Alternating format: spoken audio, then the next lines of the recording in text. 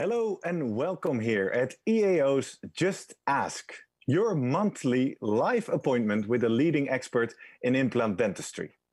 My name is Gerrit Heijkoop. I'm the host of this EAO channel, and tonight we're going to answer all your questions about soft tissue management. And to do that tonight, I'm joined by David Nisand from Paris. David, good evening. Good evening, Gerrit. Good evening to everybody. Yes, good to have you with us. You're a periodontist for many years. You have a private practice and spend a lot of time in there with your clients. You've been with EAO for over 10 years, and you also happen to be the president of the French Society of Periodontology and Implantology. So you seem to be the right expert to be having with us here tonight, talking about soft tissue management. We are live, it's interactive, and that means you can participate via our live chat. And I see quite some people are doing that already. If you haven't done so, please take the opportunity to make a little shout out and let us know who you are and where you're watching from, just like Philippe and Adam and Quico and Alice and Victor is doing. Victor, good to see you back. I remember you from last month's Just Ask. And also Sebastian is joining us from Chile. So I think we should say good early afternoon to you, Sebastian. Manuel is with us from Austria. So keep doing that a little bit. And if anywhere during this session you hear something that raises a question to David or to me or to anyone in the room, just use the live chat and be interactive with us and make the most of this virtual appointment. Now, David, we're talking about soft tissue management tonight, and I guess we should start with the beginning. Why is it important to devote a EAO Just Ask to this topic? Why is it important to consider soft tissue management when we look at implant dentistry? Yeah, I think soft tissue management is a very, very nice topic. It's an important topic because today we want to place implants, but of course we want to get an aesthetic outcome. And we have a lot of scientific evidence to clearly show today that it's not sufficient anymore to have a bone around an implant. If you want to have an aesthetic outcome, you need to have the bone, but also the soft tissue. So I think that it's a very nice topic because sometimes maybe there is some confusion regarding the timing of the implant placement and the timing of the management of the soft tissue. Exactly, and those are things we're all going to try to clear out tonight. First thing you mention is aesthetic considerations. Does that mean that when we talk about soft tissue management, we're also always talking about implants in the aesthetic zone? Yeah, I think that at least for tonight, we will focus on the aesthetic zone. But of course, I mean, when you place implant in the posterior area, when the aesthetic impact is less important, of course, you have to take care of the soft tissue. So soft tissue is very important for the aesthetic outcome, but it's also very important to avoid any biological complication down the road. Exactly, perfect. Well, in the meantime, the live chat is going nuts, and this is very exciting. I always love it when we are able to connect curious dentists from around the world. We have Brenda from Montpellier with us. We have Manuel from Austria. We have Jimen from Algeria. I see Pascal saying, hi, David. Henrik is with us. Bernard from Paris. We have Nozim from Uzbekistan, of all places. So very late evening over there, I think, covering all time zones. Mario from Italy and Tunk from Turkey. So we have a very diverse crowd with us. Now, you also prepared some slides for us, David, with a short introduction. Why don't you take us into the topic of soft tissue management? So I'll share my screen with you. So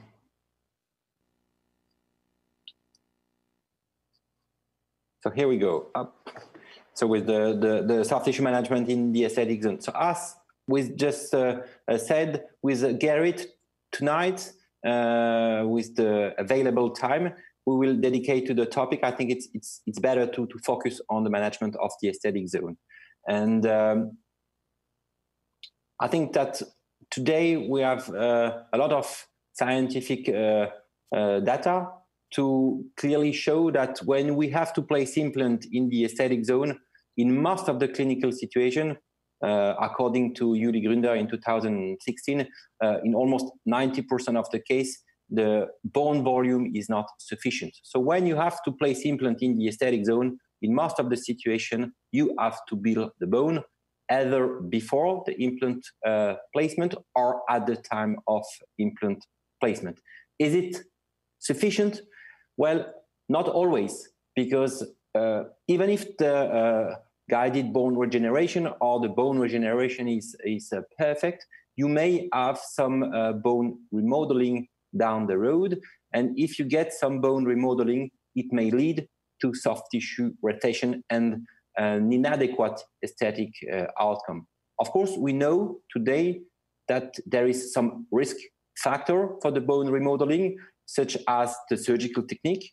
And there is clear evidence today that immediate implant placement might lead to aesthetic failure because of bone remodeling and soft tissue shrinkage. Also, when you decide to place an implant in the aesthetic zone, in a case where there is a thin biotype, then the risk of bone remodeling is more important. So building the bone is necessary, but in most of the situation, it might not be sufficient. I'd like to share with you one very nice publication. This is a publication from the group of Gründer. I really like this publication. I'm not sure there is a lot of publication on this topic, and I like this publication. It's not a lot of patients. It's only 16 patients.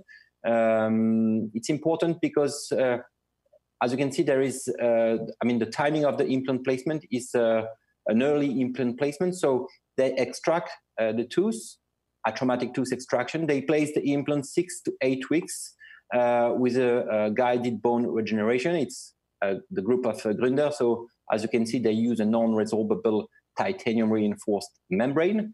Then they wait for the implant osseointegration.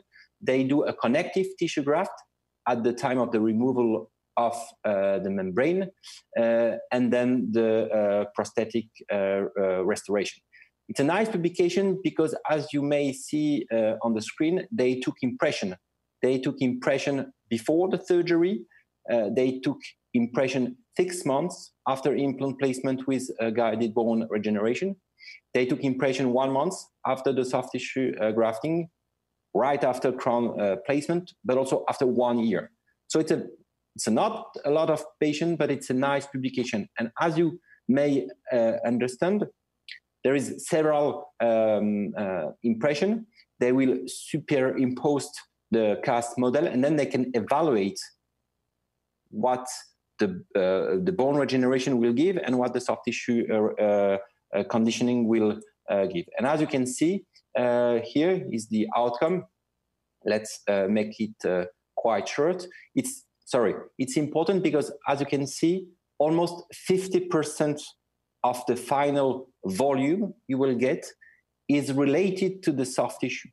So even if you do an implant with simultaneous guided bone regeneration using a titanium reinforced membrane, 50% of the final volume in the buccal area will be associated with the soft tissue conditioning. So I think it's a very nice publication to clearly show and to clearly understand the impact and the importance of the soft tissue grafting, even if you do a bone grafting. And as an illustration, I'd like to share with you this case.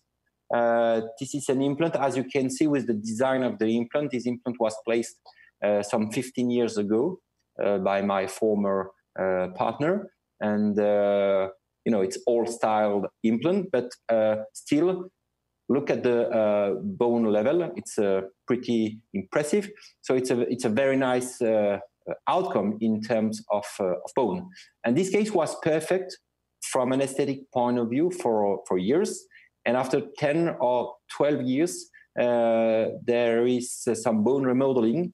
And this bone remodeling was associated with soft tissue shrinkage. And then the patient came back to the practice, and she was like a bit concerned with 2 points. First of all, the soft tissue recession, but also the shadow. As you may see on the screen, there is a shadow.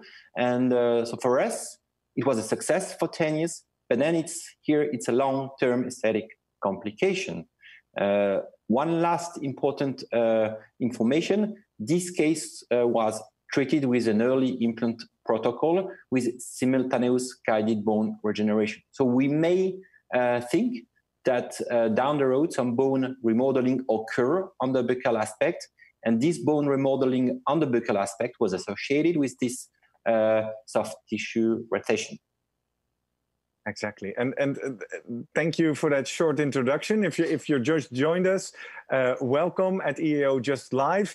We have a broad group of people joining us from all over the world. Ian is just joining us from Australia as well, and I invite you all, if you have any issues, questions, or topics that you would like to discuss regarding soft tissue management, make most of your time with us and type in your questions in the chat so I can relay them to David. Now, David, so you gave us two important risk factors and ideas to consider, or to even pay more attention to soft tissue management. It's the thin biotype and the immediate placement. And you've shown us that almost 50% of the volume is coming from the soft tissue. So why, and I've asked you this before, but I keep wondering about this, why do we still need to discuss this tonight? Why is this not a no-brainer, and is everybody just doing this? I think that it's a tricky topic because today there is different trend in the in aesthetic implant, and I think that the people, they get confused about the implant timing and then about the timing of the soft tissue. Some of the people, they want to place the implant at the time of tooth extraction. Then you may ask yourself, when I do the soft tissue management. Some of the people, they want to do an early implant placement, 6 to 8 weeks after tooth extraction. And then again, when do you perform the connective tissue grafting? I must say that for me, in my practice today, when I want to get an aesthetic outcome, I do a soft tissue management in every cases. But then I think it's very important, because if you decide to do immediate implant placement, then there is a specific timing to do the soft tissue management. If you do early implant placement, there is another timing. If you decide to do to graft the socket at the time of tooth extraction, then it's a different scenario. So I think that today the people, they get confused. Today it's very trendy to do immediate implant placement. Okay, but then you have to discuss what is the indication and when you can perform the soft tissue management. Exactly. Well, now I know you have prepared several cases with several situations, yes, timings, and techniques. Before that, let's leave this case as a cliffhanger, right? Because we see an aesthetic complication, and obviously we want to know what we can do when we come across a patient with this and how we can prevent this. But you promised me this is all the way at the end of your slide deck. You will reveal that to us. So I hope everybody joins us for the full hour to figure out what you've done in this case, specifically ahead of us. And I think what is important, Gerrit, is that I think that today we can avoid this type of situation. If we select the right implant timing, yeah, if we manage the soft tissue, then we can avoid in most of the situation long-term aesthetic complication. Because I think that when you get this case in your practice, it's a difficult situation. Another information, because I expect the audience, they will think about what to do with this case. This is a cemented restoration, which is even tricky because it's not that easy to remove the prosthetic restoration. Of course, you can do it, but then you have to manage two things: the soft tissue shrinkage, but also the shadow. And at the end of the session, I will show you how we manage the case. Exactly. So maybe I go to the first case. Yeah, well, before we do that, let's prove the fact that we're super live and we're question driven, because we have a first question, and I know we're now totally messing up our structure, but that's why we're live. I see a question coming in from Mustafa Hussein, who's actually joining us from Iraq tonight. So glad to have you with us, Mustafa. And he's asking a question regarding the tissue graft. He's writing, which, in your opinion, or in science, we always differentiate between those two here at EAO, which is better? Autogenous connective tissue graft or an artificial mucoderm? Okay. Let's start with the science first. Are you aware of any studies into this? Yeah, there is studies, but I think that today there is, everybody wants if possible, to avoid harvesting connective tissue graft from the tuberosity or from the palate. So far, most of the available documentation clearly show the superiority around the implant-supported restoration, the superiority of autogenous connective tissue graft. So I would say that today, from my clinical experience, but also from the available scientific evidence, we still have to use the connective tissue graft from the patient. And again, I think that it's not that easy, particularly when you have to restore or when you have to manage one or two implants. It's not very important connective tissue graft, so it's not a very important issue to me. But exactly. Still, would you say the word today almost underlined 3 times? Are you aware of any developments into artificial graft? I mean, it will be the future for sure. We try to avoid as much as possible the complexity of the surgery. It's important for the patient with the patient-related outcome measurement, but it's also important for the practitioner. So for sure, in the future, we will have new material that may be able to really replace the connective tissue graft. So far, when you have to either to restore or to prevent the occurrence of soft tissue recession or on implant-supported restoration, I think that we have to stick to the use of connective tissue graft. Exactly, clear. Well, very clear and great answer. Thanks for your question, Mustafa. And this is then an invitation and a demonstration to all of you joining that if you have any questions, type them in the chat and we'll take them right away. Not too difficult, the question, please. Well, we'll see. We'll challenge them. Well, like you said, let's take us into a first case of soft tissue management regarding timing and a certain technique. What can you share with us? Okay. So, the issue with this topic, just to make clear with the people about the structure of the presentation, I think that it's important.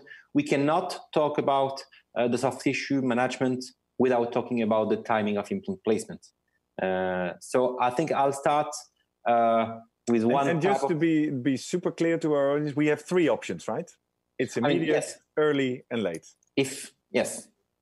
I mean, let's say immediate implant placement, early implant placement, but then when we say late today, it's mean that at the time of the tooth extraction, you place a bone substitute within the socket, you wait, and then you place the implant. I will not cover this part of what we call the alveolar ridge preservation, because I do not use this surgical technique. If there is any question from the audience, I can go in detail. But I think that the main issue with this technique, when you place a bone substitute at the time of the extraction, it's the quality of the bone down the road. So we have to be clear. The mother nature is the best. So if you let the clot doing the job, it will be the best. If you place a bone substitute within the socket, then it will delay the healing. And the issue is the quality of the bone. So if you delay the healing, you wait like 3 or 4 months. And if the quality of the bone is not sufficient, then I think it's an issue. So so I will not cover this part, because in my practice, in the aesthetic zone, either we go for immediate implant placement in some specific indication, or we go for early implant placement 6 to 8 weeks after tooth extraction. So the first case I'd like to share with you is this young lady. As you can see, she has a high lip line.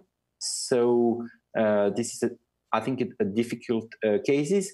It's very important when you have a case such as this one to evaluate the complexity of the case from scratch. And here, the high lip line is one important parameter. As you can see, there is also a high papilla, and it's always difficult, also from a prosthetic point of view, to restore this type of papilla. I think that I would like to stress this for the audience. It's important to take picture, because as you can see, we have already a soft tissue recession around tooth 21, and there is a missing distal papilla. So it's also important, because sometimes the patient, they have very important expectation regarding the final aesthetic outcome.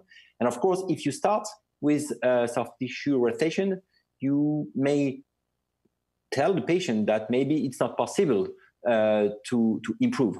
Of course, here on the buccal aspect, we have some option to improve the final outcome, but sometimes, particularly for the papilla, it might be difficult. And when you have a recession of the papilla before starting the case, it might be very difficult to restore. So I think it's very important to discuss this with the patient at the beginning, because of course, if there is anything down the road, it's always better if it was discussed with the patient previously. Exactly. This is the clinical. Sorry. Gerrit. Yeah, no, in the meantime, I just want to make a quick shout out to Helge from Norway. He's posting a question. I've seen it, but let's first cover this first case, and then we'll do a little Q&A break in between. Please continue, David. So first, I think it's nice to see whether this is, what I call initial case.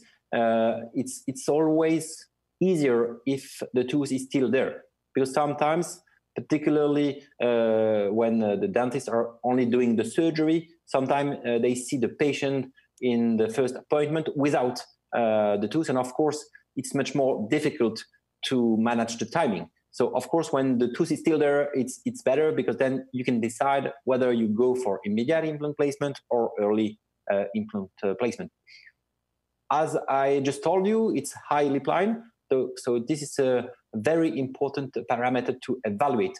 If there is a low lip line, be careful, because some of the patients, they are shy, and maybe they may have the soft tissue recession for a long time, and they get the habit to hide this unpleasant aesthetic appearance. So you have to be careful. If there is a high lip line, be careful, because that means that you have no room for a failure. But if there is a low lip line, sometimes down the road, the low lip line will become high lip line. So be careful. It's an interesting tip. So from clinical practice, what do you do when you come across, you take the photo, you see the low lip line? How do you validate that this is a real low lip line or a developed low lip line? I think it's impossible. I think if you get a high lip line, you know that it's a very risky situation. Yeah. If it's a low lip line, be careful. Because most of the time, the people, they say you have to do an aesthetic evaluation prior to the case. And then if it's a low lip line, then it's good. It's not so risky. Yeah. Just stress the point that sometimes you have a low lip line when you start the case, and at the end of the case, it's a high lip line. So if there is there's no way to determine up front, but you'll come across these cases. So I think it's important to know also, because, we are talking about a few millimeters. If you have 0.5 soft tissue recession with this patient, then it will be an aesthetic failure. If there is a low lip line, sometimes 0.5 millimeter of soft tissue recession might not be an issue. And we all have to be aware that in this field, 0.5 millimeter might be very difficult to reach and to get. So sometimes it's a lot of surgery just for this 0.5 millimeter. So if it's not necessary, then go for something easier for the patient. So this is also something very important. Evaluate the complexity of the case at the beginning, and also the expectation of the patient. The shape of the tooth, I think it's a very important parameter. As you can see on this picture, we have a triangular tooth shape, and it's again a little bit more difficult to restore than when the shape is more square. That this color should be evaluated as well as the adjacent teeth in order to evaluate the complexity of the prosthetic restoration.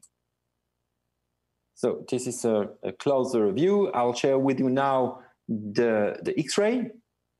So as you can see, this is the periapical radiograph, but also the cone beam CT scan.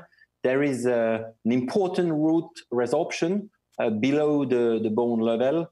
And of course, as a periodontist, I love and I try as much as possible to save teeth, particularly in the aesthetic zone. But here, I think that there is no way to save these tooth. So for me, this tooth is hopeless. So here as soon we have decided that this tooth is hopeless, we have to decide about the timing. When do we place the implant? Do we go for immediate implant placement? Do we go to an early implant placement? So maybe you can think about this situation. As you can see from the cone beam CT scan, it seems that the bone volume on the buccal aspect is not very important, but we all know that sometimes the picture from the X-ray is worse than the clinical situation. But still, you have to take the decision here. When do I place the implant? If it's immediate, when do I manage the soft tissue? And if it's an early implant placement, when do I manage the soft tissue? So maybe, Gerrit, you want me to share what we did with this case? Or Yes, please. Yeah, because okay. Hopeless case, we need to come into action. What did you do? So in this situation, for me, this is not a good indication for immediate implant placement. I think we may discuss later on, if we have time, what are the indications for immediate implant placement. But briefly, I think that when there is no cortical bone, I think it's a very high risk to go for immediate implant placement. So in that particular situation, I would recommend, and I did, an early implant placement. So before, of course, the extraction, you have to prepare a provisional restoration. So here it's a bonded bridge without any preparation on the adjacent teeth, and you go for an achromatic tooth extraction. Of course, it's not always easy in the aesthetic zone. The aim is to avoid to reflect the flap and to touch the papilla. So achromatic tooth extraction, and then you can place the bonded bridge. And then you have to wait 6 to 8 weeks. As you can see, I only place a collagen sponge within the socket. This is just to reduce the size of the clot. It's not the impact is not very important. I think there is not a lot of scientific evidence to use a collagen sponge. Maybe there is not a huge difference, but this is the way we proceed in the practice. Mm-hmm. So at the end of this surgery, you have to wait 6 to 8 weeks. This is a very nice timing, 6 to 8 weeks, because of course, down the road, after 6 to 8 weeks, you will have a soft tissue healing. So there is one aspect you do not have to manage, as compared, of course, with immediate implant placement, where you have to manage the fact that the tooth has just been extracted. So here is the situation. Of course, 6 weeks after tooth extraction, you have already some bone remodeling, and this is also one of the main advantage of the early implant placement, is that most of the bone remodeling has already occurred. And so again, this is what is the effect of this 6 to 8 weeks on the soft tissue? After 6 to 8 weeks, you have a soft tissue healing. So full it's healing. Sorry? There is a full healing of the soft tissue, yes. Not of the bone. So of course. Yeah. It's the woven bone, but from the soft tissue aspect, it's already healed. And this is a very important aspect for us, because at this moment, we clearly know that the bone will not be sufficient. So the early implant placement is always associated with a guided bone regeneration. So you extract the tooth, you wait 6 weeks. At 6 weeks, you have a very good soft tissue healing that will allow you to place the implant together with the guided bone regeneration. And we all know also from some of the publication from Trombelli, for example, that 6 to 8 weeks is a very nice moment to place the implant and to perform the guided bone regeneration from a cell's point of view. So it's a nice moment, because the bone remodeling I think that more than 50% of the bone remodeling has already occurred. There is a lot of publication on this topic from the group of Danny Buser, and the main author is Viviane Chapuis. Very nice publication that clearly show that 6 to 8 weeks is a nice moment to place the implant with simultaneous guided bone regeneration. So here is the situation. After 6 weeks, with an occlusal view. And as you can see, there is already a kind of soft tissue shrinkage because of the underlying bone remodeling. So here we have to place the implant. Of course, when we are dealing with implant in the aesthetic zone, it's of primary importance to place the implant perfectly, prosthetically driven, using a surgical guide whenever possible. And of course, in that situation, as you can see on the right picture, there is a bone defect, a buccal bone defect, and you have to, of course, to correct this bony defect. We like, before building the bone around the implant and restoring the buccal defect, we like to take an impression. So this is a very simple impression in order to be able to prepare in the lab a provisional restoration. So it's a very it's an indexing technique just to register the position of the implant. Then you can start the guided bone regeneration. I think that there is several options at this stage, depending of the bone defect. Here, as you can see, the implant is within the bony envelope, so it's not a very difficult situation, and that's why I think you can use a resorbable membrane.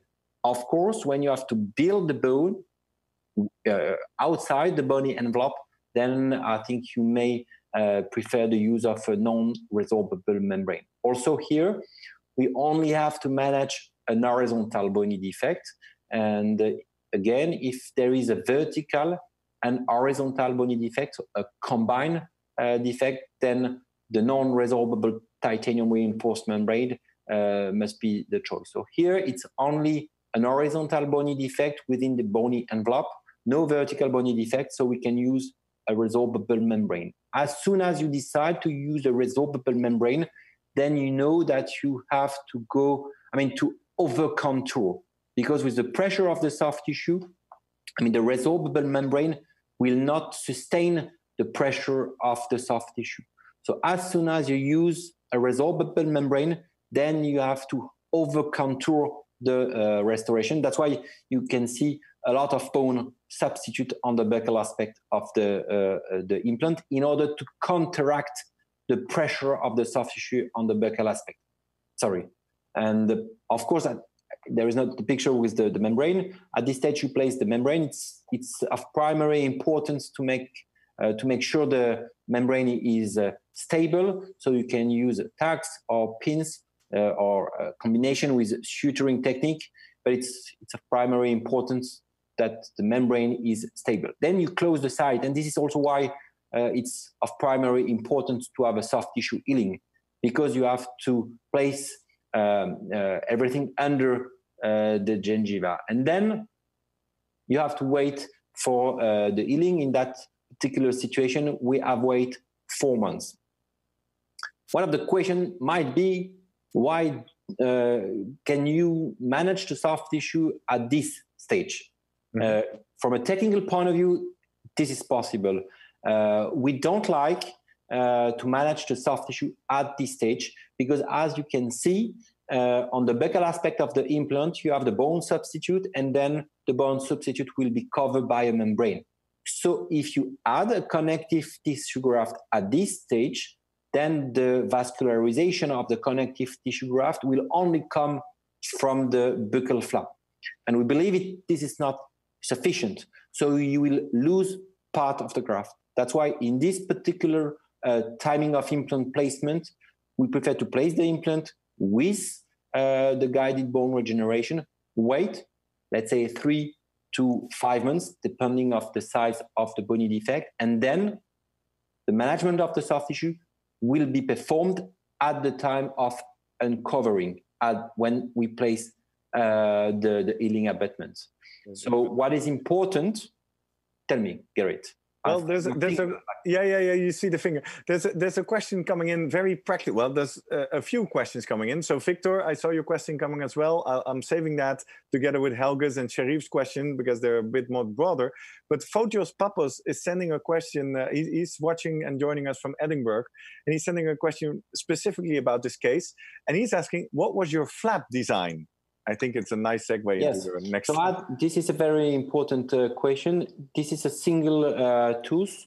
So we only need, I believe, one relieving incision. So the first incision, I have no mouse here, but on the left picture, you can see that there is a crestal incision, slightly palatal. And then you have intracellular incision on the adjacent teeth. On tooth 11, on tooth 22, and then on tooth 23, there will be distally a relieving incision. So maybe you can see it more easily from this view. Okay, so it's intracellular incision, and there is only one relieving incision distal to the canine. Most of the situation, even if you can avoid any core tissue with relieving incision, we prefer to place the relieving incision distal to the canine. If you have two implants in the aesthetic zone, then maybe you have to use two relieving incision and always, as much as possible, distal to the canine. One important parameter from a technical point of view, the aim of this relieving incision is, of course, that at the end of the surgery, you will augment the bone, and then you have to be able to close the soft tissue without any tension. That's why you will have to release the periosteum, of course, and the distal relieving incision will be pretty helpful. But then, in most of the situation, the place where it will be difficult to get this flexibility of the flap, it's around the central adjacent incisor. And then that's why it's important to release also the flap in this area.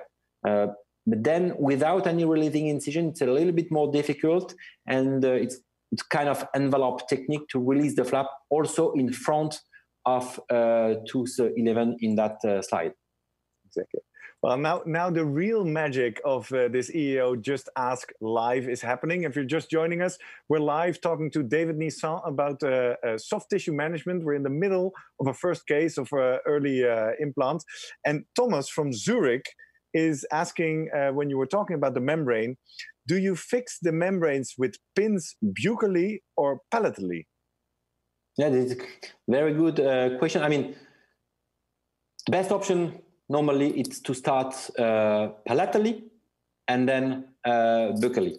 So you use two pins on the palatal side, and then you can place the bone substitute, and you finish with two pins on the buccal area. This is the best scenario. Of course, in some situation, it might be tricky. So in my practice, when I can do this, I prefer to start with the palatal area and then the buccal area. In some cases, I have to start buccally, and then I may use some suturing technique on the palatal side as well.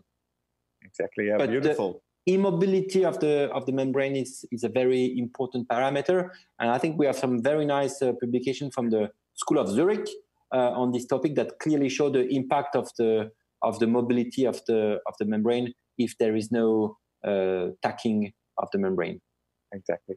Well, and I'm still recognizing Helge, Victor, and Sharif, your questions. I'm parking them until we finish the case, because now Tung Berge, who is joining us from Istanbul, is also referring with a question to the case. You just mentioned you wait 3 to 5 months after the guided bone regeneration, and how long you have to wait for healing after the soft tissue management, he writes. Yeah, but this is a very important question, but it depends on the situation. In that particular case, it's a difficult case, and I think we wait about 4 months. And 4 months after the implant placement, you have to look at your case and to look at the soft tissue. In that particular case, there is still, in spite of the guided bone regeneration, we have a soft tissue defect an horizontal soft tissue defect, but also a vertical soft tissue defect. This is a very important parameter. You have to look at the soft tissue in order to define which technique I may use. If you have a vertical soft tissue, and remember, in this case, the distal papilla was already missing at the very beginning. So you know that you may have to increase the tissue vertically. So in that case, after 4 months, you look at the case. And as you will see with the early implant placement, I will share with you 3 techniques to manage the soft tissue. Here, we have a vertical soft tissue defect after implant placement.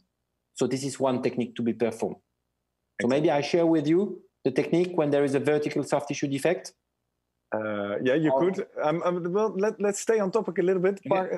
Go show us, because I know you have already. Because now, obviously, both Fotios and Thomas are coming back with a follow-up question. So the thing is working, and I'm trying to keep the conversation structured. Let me know if you... Fotios asked about the flap design, and then his follow-up question is, so the answer was clear. He says, thank you. But what suturing technique were you using in this case?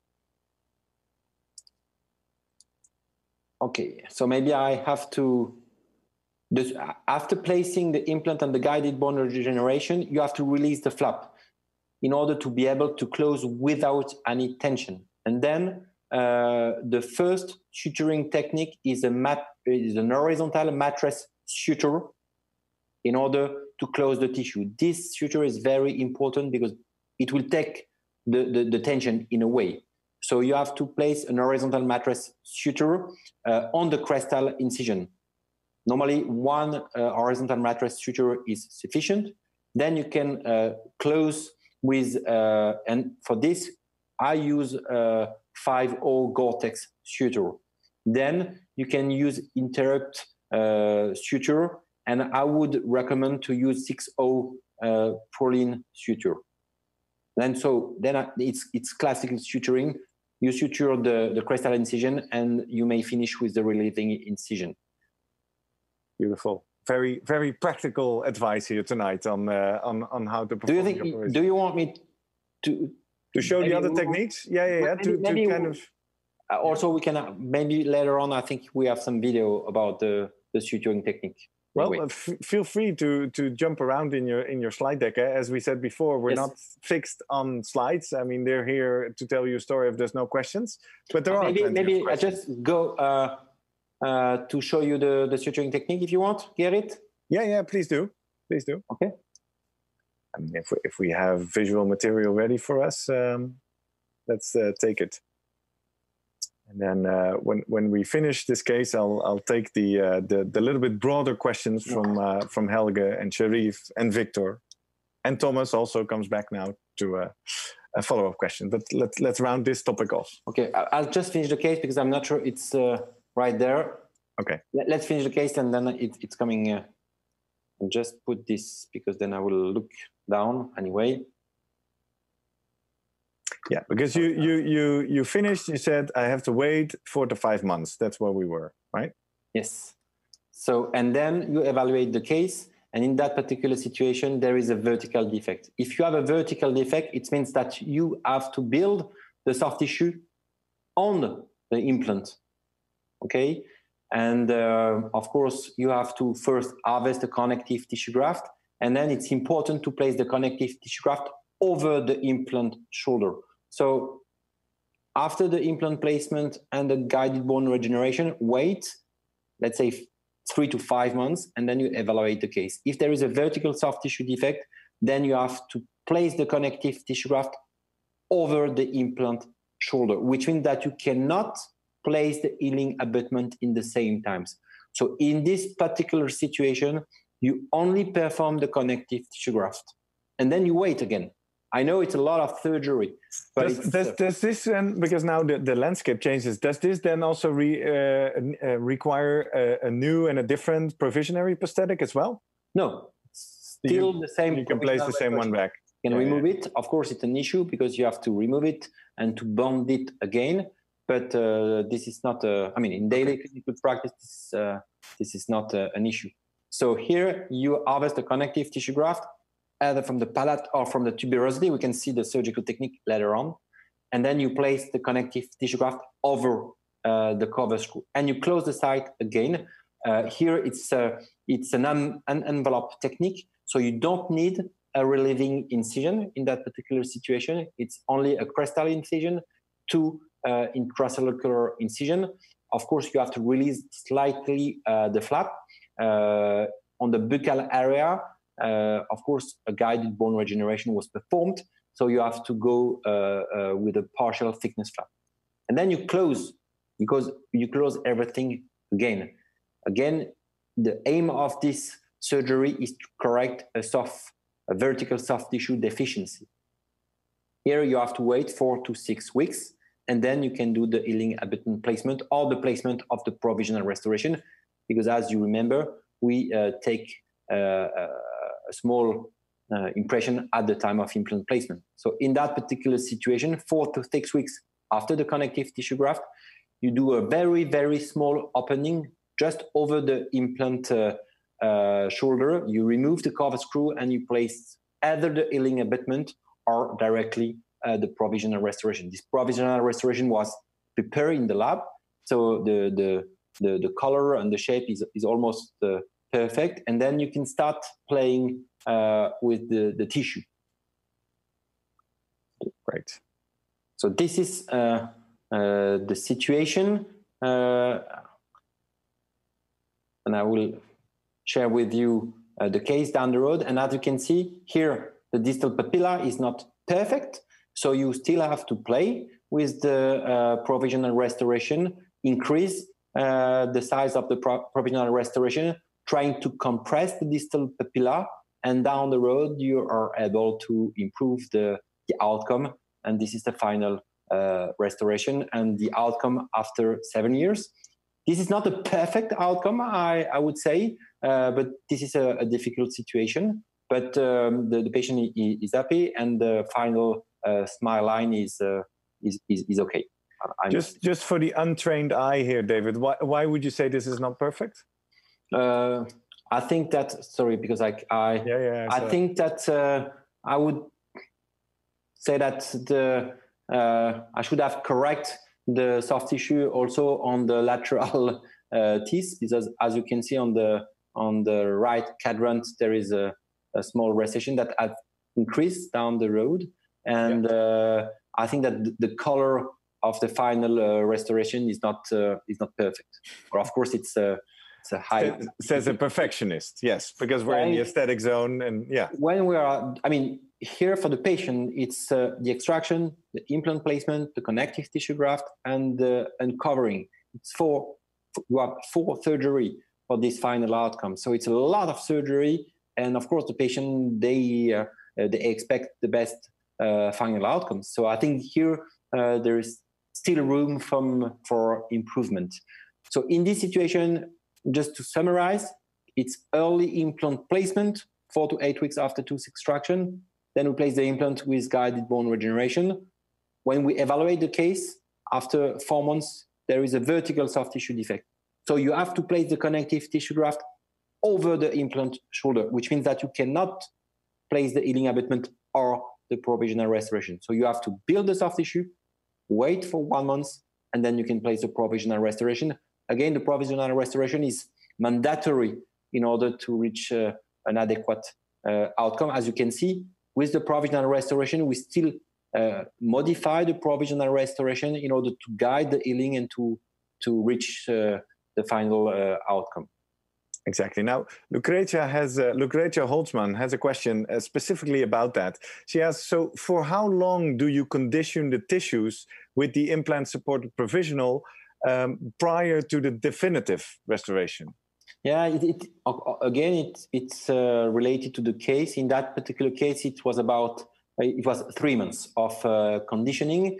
But then, I mean, in some situation for patient appointment, you may stay with the provisional restoration for 6 months. But most of the time, you need 2 to 3 months to finalize the case and to guide slowly the soft tissue, particularly in that case where, of course, there is still a lot to do with the provisional restoration because the surgery and the connective tissue graft are not sufficient. So then you have to to build the soft tissue, and you have to go slowly. When you place the provisional restoration, you have some bleaching.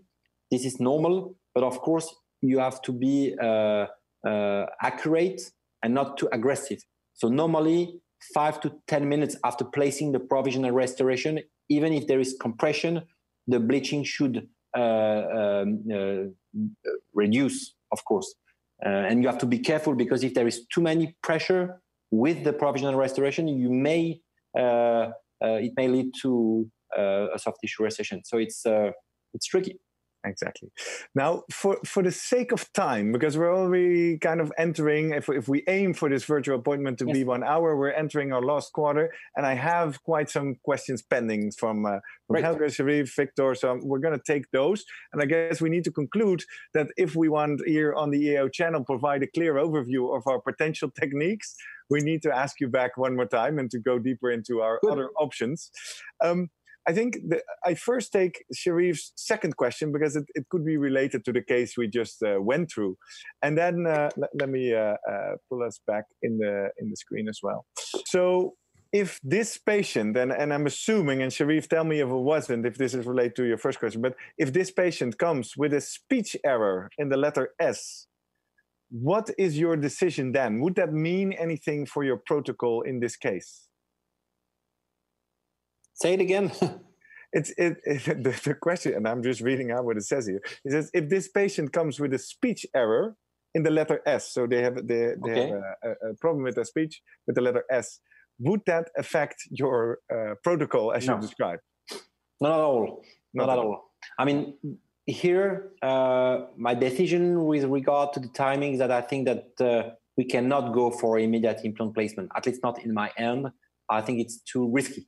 So I think that the only option for the timing is the early implant placement. Then, of course, for the soft tissue, again, it's the evaluation, it's the healing of the patient. Maybe this patient, and it will be the next cases. In some of these cases, you just have a small horizontal soft tissue defect, and then it's not the same surgical technique. But the speech error would not definitely change my surgical attitude. Exactly. Okay, thank you for that. And I'm having a slight hint that it could be related to his first question, but we'll get to that in a second. I hope Helge Øyri is still with us from Norway, because he posted a question quite a while back, but it's a bit of a what about question. So it wasn't related to the case, but here it comes. He says, what about forced eruption before extraction and immediate implant or immediate provisionalization? What about? So he just wants you to it's a good elaborate. I think that to point forced eruption. I mean, if you have a look at the root resorption, I think it's you won't be able to do forced eruption. And then again, the main issue, if you want to do immediate implant placement, is the cortical bone. If there is no cortical bone, then I think you should not, and you should avoid using an immediate implant placement. Why? Only for biological reason. I mean, and we can maybe see a video later on, but if time is still available. But if you do immediate implant placement without bone on the buccal aspect, it will not be possible to restore the bone volume predictably. Okay. Well, if you have a video ready to show us, I mean, yes. pull it up. About the immediate implant placement, you mean? Yeah. So we're live. So we're live. Let's make use of all the content we can provide to our audience here.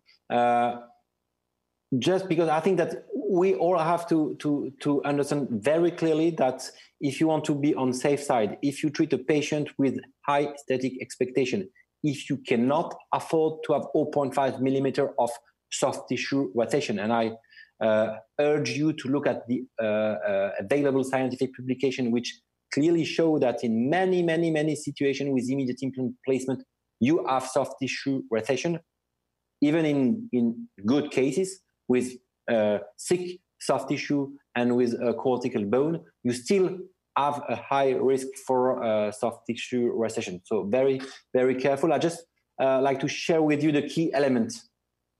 If you look at today the available scientific documentation, immediate implant placement should be recommended when you have intact socket wall. So at least, I mean, you need to have the buccal wall.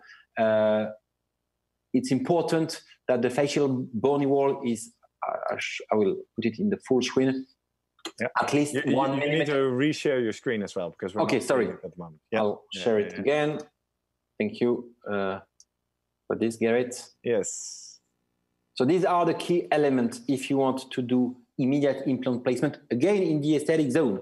We talk about the aesthetic zone when you cannot afford a soft tissue recession. Important to have the facial bone, thick soft tissue, no acute infection. I know there is publication showing that you can place implant even if there is an infection, but in the aesthetic zone, if you want to reach and on the safe side. And then the surgical technique, maybe we see the video, it's much better. So here, look at this case, we have a root fracture. So again, you have to extract the tooth as carefully as possible. Look at the tissue, very thick, soft tissue. And of course, it's not the case it's rarely the case. Then you check the facial bone. The facial bone is intact. So we have thick, soft tissue, intact facial bone. So you can go for immediate implant placement. You have to prepare the implant bed on the palatal aspect, and then you can prepare a socket between the soft tissue and the facial bone. Do I understand now by the way you explain this, David, that you decide this on the spot? So you decide the protocol when you examine the situation after extraction? Sometimes. I mean, I just... pull the video a bit back, In most of the situation, before the surgery, but in some situation, you may decide at the time of the surgery. And there is a very nice publication from Tonetti and co-worker in 2017 that clearly show, they compare immediate implant placement with early implant placement. And they clearly show that one of the issues in daily clinical practice, not in the university, one of the issues is that sometimes you prepare your case for immediate implant placement. And at the end, you cannot place the implant the day of the extraction. So it's also an issue in the workflow of the office. When you decide to do early implant placement, in most of the situation, you can do the early implant placement. And if you cannot place the implant, you can still do the guided bone regeneration. If you tell the patient, I will place the implant the day I extract the tooth, if you do not place the implant, then the management of the patient is not the same. So this is a very, very important point. For the workflow, sometimes immediate implant placement might be an issue. So here, for me, in my practice, I have few cases like that. Because most of the time when I have to extract a tooth in the aesthetic zone, there is no more cortical bone because I have a root fracture or I have a very severe defect. And this is why I start my presentation with the statement from Yuli saying that in 90% of the case, there is a bony defect. And if there is a bony defect, if you want to be on the safe side, do not use an immediate implant placement. Here we have thick tissue, facial bone is present, so you can place the implant. But still, if you want to counteract the bone remodeling, because we all know here, I think that when you extract a tooth, atraumatically, without relieving a flap, still you will have bone remodeling on the facial aspect. If you want to counteract this bone remodeling, you have to place a connective tissue graft between the soft tissue and the cortical bone, and you have to place a bone substitute in the gap between the implant and the cortical bone. So as you can see, the management of the soft tissue when you do an immediate implant placement should be performed at the time of implant placement. That's why I think we have to emphasize the fact that soft tissue management is directly related to the timing of the implant. So here, connective tissue graft, and we will finish the video. The bone substitute is placed. And again, why do we need the facial bone? If there is no facial bone, you will place the bone substitute in direct contact with connective tissue graft. If you place the bone substitute in contact with connective tissue graft, you will get some fibrous tissue. So if you want to get bone, you have to place the bone substitute in contact with bone. So here, with this type of surgical protocol, you may reach a nice aesthetic outcome. Maybe I can show you the. So I think it's not the same case, but here you can see the type of outcome we can get. But I think this case is nice because, you know, the issue when you do immediate implant placement is that you have to evaluate the quantity of bone remodeling. And sometimes it's not that easy. So you have to over control in order to be sure that you are on the safe side. Exactly. Well, thanks for that elaboration. I am aware that both with our questions and our discussion that we're going much broader than just the soft tissue management, but obviously it proves that this topic is very much related to all the other decisions we make.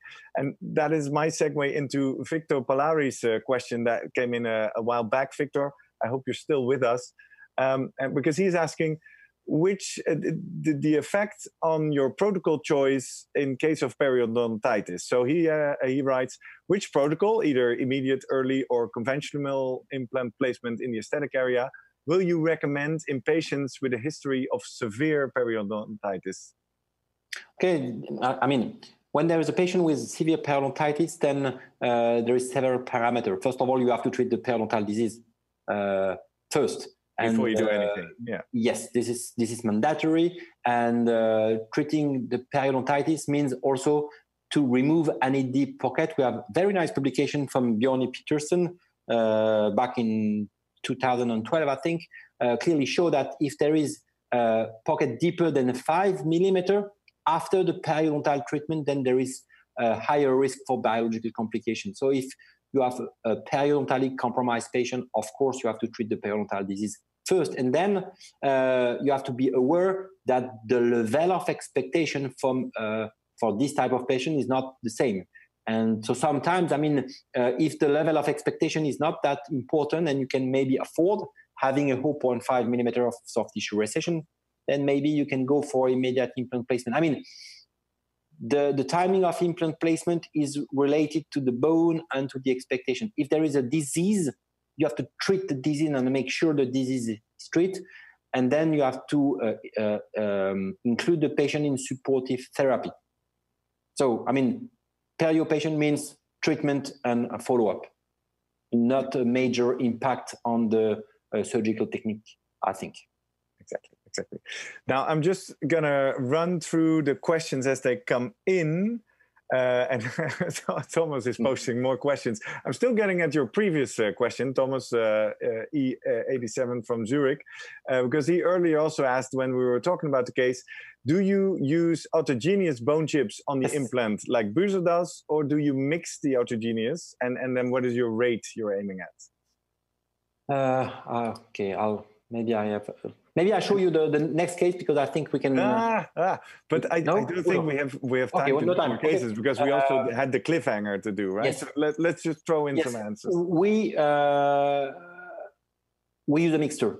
I mean, there is very nice publication from Janssen again that clearly show that using autogenous bone mixed with bovine bone mineral is a very good mixture. In the protocol from Buser in 2008. They place the autogenous bone graft over the exposed thread of the implant, and then they place the bone substitute. We do the same. We place first the bone substitute over the thread of the implant, and then we use a mixture of bone substitute with autogenous bone graft in order to speed up the bone formation. Exactly. Good. Next question. Like I said, I'm just firing a bunch of questions to you. It's a bit random, but it's also a service to our viewers who took the effort to submit the viewers. In the meantime, you get a thanks from Victor, a thanks from Thomas, and 3 rounds of applause from Jana Spasic. So you're doing well, David. Sharif is referring to the previous case. So and judging the timing when the question came in, that is the case we did elaborately.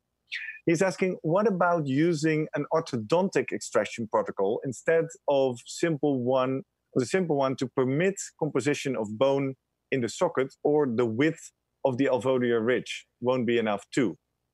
So he's basically asking, your opinion on whether you could use an orthodontic extraction protocol in that case instead of the extraction. I mean, again, when you have an external root resorption with this importance on a previous crown, then I think it might be really difficult to use an orthodontic extraction. Of course, it's an option.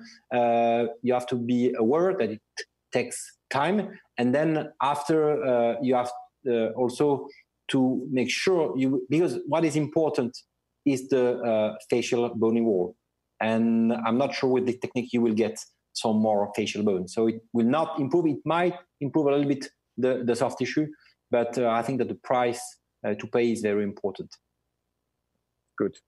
A follow-up reaction from Helgi Oiri, remember, from Norway. He asked you about the forced eruption, and he says, I agree. I would not use the forced eruption if there's a root resorption, but this is otherwise a non-surgical way of thickening and increasing the soft tissue labially. I guess that's more of a comment than a question. Thank you, Helge, for that. Then Thomas is posting a few questions. Sharif says thank you, so he's happy with your answer. Thomas is writing, what about the long-term aesthetic outcomes in the optimal situation? Is there a real advantage of type 1 implant placements besides time? I mean, type 1 is, I think, meaning just. I think it means immediate, right? Immediate implant placement. I think that the main advantage of immediate implant placement is to reduce the number of surgery first, and it might be an advantage when you have very triangle tooth shape, because then it might be easier to manage the papilla, at least at the beginning. On the long run, I think there is no difference. The main issue is the indication. If you can go for immediate implant placement, it's a very nice protocol. But again, being on the safe side means thick, soft tissue, and facial bone. And if you are a periodontist, then most of the situation when you extract a tooth in the aesthetic zone, there is no buccal bone.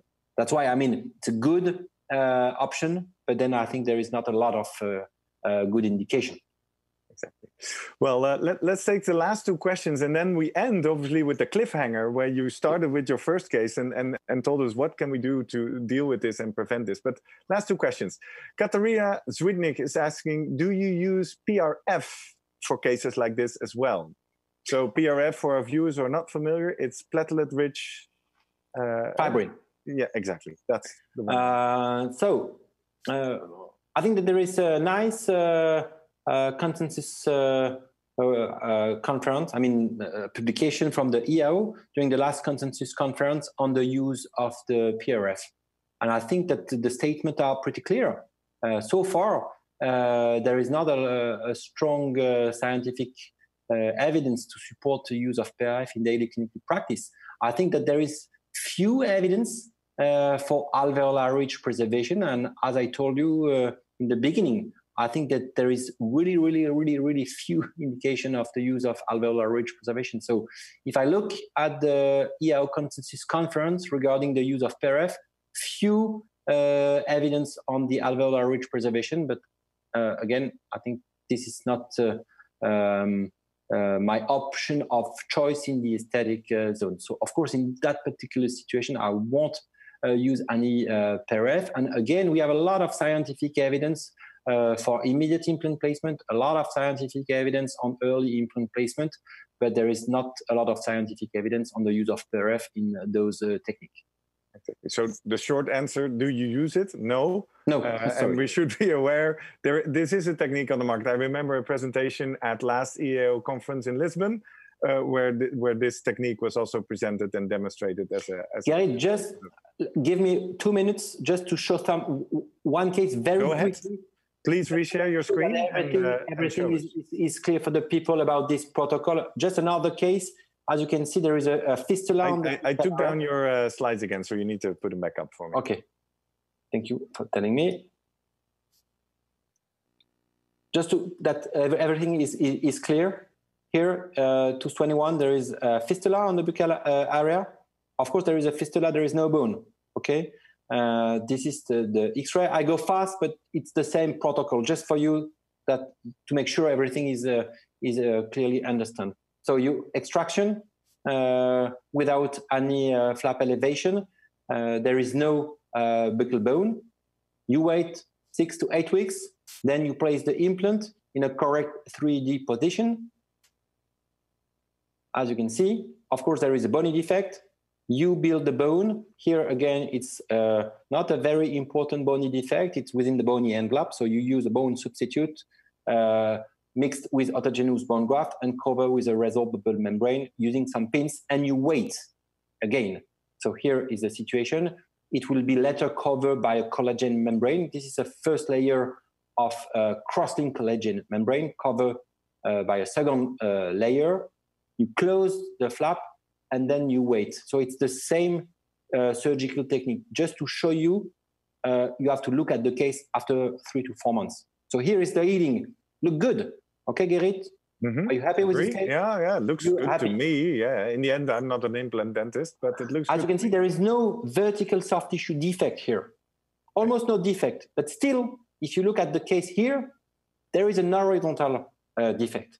And in, let's say, 90% of the case, when you go for early implant placement, you have only an horizontal soft tissue defect, like this one. Okay? This is the main situation. So here, what you can do, you can make a small incision over the cover screw, remove the cover screw, place a connective tissue graft on the buccal aspect together with the healing abutment. Okay, so in my daily clinical practice, this is what I do in most of the clinical situation is early implant placement, and down the road, we have only a small horizontal soft tissue defect to correct, and then you can build nice soft tissue and place the final restoration. Well, this is just because I think it's important to share with the audience what we do in most of the situation. Exactly. Now skip forward to the end of your deck and show us the cliffhanger which you promised in the beginning. We saw a vertical defect, we saw a shadow. And let's go for the shadow. Yeah, you promised us what can we do about it, and more importantly, what can we do to prevent it? Okay. So this is the case, okay? Again, I think it's very important to emphasize the importance of using screw retain restoration, because if there is any complication, any biological complication or aesthetic complication down the road, it's so easy just to unscrew the crown and check it and see whether you can improve. And in that case, it's a cemented restoration. Of course, you can always remove it, but it's much more difficult, particularly when it's an old restoration. There is always a risk to have to destroy the whole crown. So in that particular situation, if you look at the papilla, they are pretty good. We are 15 years after implant placement, so it's not that easy. So what we did in that case, we believe it's very important to avoid any elevation of the papilla. So we performed an envelope technique buccally on the adjacent teeth, and we placed a connective tissue graft within the envelope. Of course, there is no more buccal bone over the buccal thread of the implant, so you have to be very careful. You have to use a connective tissue graft that is thick enough and long enough in order to get the vascularity from the adjacent side. So here is the final outcome. So with this technique, in some cases, not all the cases, but in some of the cases, you can manage the complication. But of course, you have always to look at the position of the implant. This is another situation. I like this situation because this is a young patient. It's a complication. This is only 2 or 3 years after implant placement. So here, it's an immediate implant placement. Not a good indication. Of course, maybe the surgical technique was not adequate as well. And as you can see, it's a highly pline, and the aesthetic failure is important. So just share with you the situation, the X-ray. And as you can see, the implant is very large and very close to the adjacent teeth. So it's a difficult situation because if we have to remove the implant, then we may have to jeopardize the prognosis of the adjacent lateral teeth. So here what is important is the position of the implant. Of course, the implant is too thick. I mean, it's a large diameter implant, which is not good. The implant is not correctly placed, is not deep enough, as you can see on the right picture. Luckily enough, the implant is not too far buccally, because if the implant is too far buccally, or if the buccal inclination is too important, then it might be impossible to manage the case. In that situation, because the implant was, it was not possible to remove the implant, we have tried the same surgical approach. So we performed an envelope technique on the buccal aspect. Of course, you can feel the thread of the implant on the buccal aspect. This is not a peri-implantitis. Huh? Clearly, this is the bone remodeling after implant placement that lead to the soft tissue rotation. There is no infection there. Again, we use a connective tissue graft harvested from the palate, and we place the connective tissue graft within the envelope. And then you try to chorally place the graft and the tissue in order to cover the defect. And we were lucky in this situation. This is 5 years down the road, and we were able to reach a nice aesthetic outcome. Of course, this is a situation where we can improve the final outcome, because the implant was not perfectly placed, but it was not too bad, let's say. Exactly. And the key learning, I guess, here is the protocol of going via the adjacent teeth, right? Creating the envelope and going from the side in. Don't touch the papilla, and it's really only an envelope in order to be able to get some vascularity, because, of course, the issue is that you have the titanium on the buccal aspect, so the connective tissue grafts should be long enough in order to get the blood from the adjacent sides. Great. Well, David, I think we've uncovered the following. Let me make a shout out to Bernard Schweitz and also to Henrik Homgaard, who also now start to send in their questions regarding, for example, soft tissue harvesting, which is an entire topic that we intended to cover, but we're already 75 minutes into this live podcast, so we're going to start to round it up.